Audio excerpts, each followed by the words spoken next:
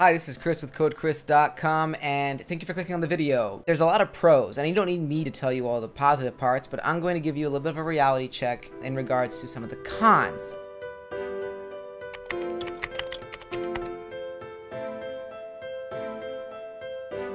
Benefits. Benefits are another thing that you just don't get when you work for yourself. You're going to have to pay for your health insurance probably more than you would have to pay if you're working for somebody else and they're paying a portion of it. The health insurance that you can get not working for yourself can sometimes be a little bit better in regards to coverage area, what you can afford, and all that stuff. Deductibles, all that funness. Aside from dental, aside from medical, disability, all of that. You also have things like your 401k, or a Roth matching program where they'll match whatever your contribution is. Those are all things that really help for retirement, because ultimately at some point you're going to have to retire, or at least that should be your goal, to get to a point where you retire or don't have to work but choose to work. By the way, the taxes, they're all on you, so make sure you do a decent job of becoming an accountant. Put on your accounting hat. Now you're an accountant. So put on that hat. Then make sure that you figure out all the taxes throughout the year. Make sure you do payments throughout the year if you have to do those. Add another company for another person.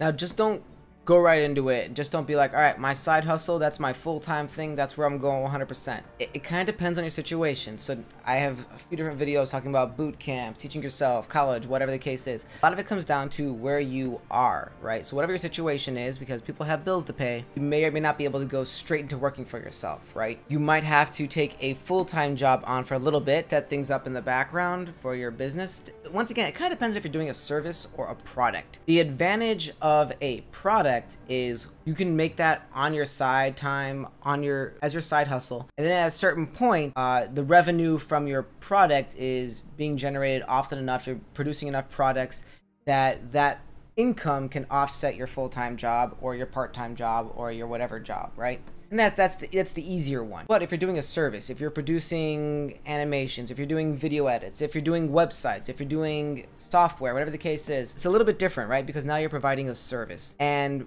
really what it comes down to is getting on that first client while working, because you need income. Then getting 2 clients, then 3, then 4, then whatever it is that mathematically starts to push you off to a point where you can't have these 2 full-time jobs, right?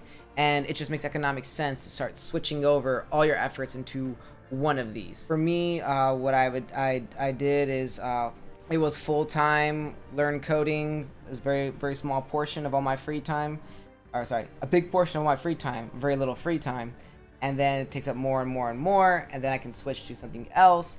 Then I get a full-time job, a little bit similar, learning some more code in the background, and then I switch it again, and now I am working in the field. So that actually helps out a lot with the learning process, because now I learn at minimum 8 hours a day for my full-time job, and then I go home and I learn a little bit more, right?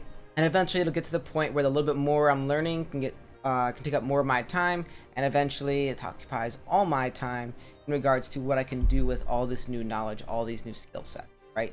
How long does that take? I don't know. Let's see where this video stands in a year or 2. But don't freak out. Don't think that you always need to be networking. You always need to be, you gotta always be that guy who's like, oh yeah, I'm just like always in sales mode. Just everybody I meet is a potential client, blah, blah, bblah, blah. At a certain point, you will have built enough business. You will have gotten enough clients. You will have done enough networking that in turn, you'll start to be getting referrals, and there'll be more inbound traffic towards you. And with the way things are changing now, specifically more with the internet, reputation is a lot. If you can set up your reputation, a strong reputation, it's easier for you to get that next contact, and also to get more inbound traffic to you. Ultimately, that's the goal. If you can just get constant inbound traffic, then you really have to do ultimately a little bit less each time pursuing additional resources, additional people, and they can find you much easier. But a portion of why I'm doing these videos is ultimately to start to establish a background, to start to establish a web presence for myself, so that in the future, if you type in, Chris Marlowe, Code Chris M, and be able to see a little bit about me, get some transparency, what's this guy like, what does he talk like, blah, blah, blah, blah. Working for yourself, it isn't all super easy, but it is a great thing. And if you are watching this video and you were able to stick through this entire thing, thank you very much, all 4 subscribers who are currently watching.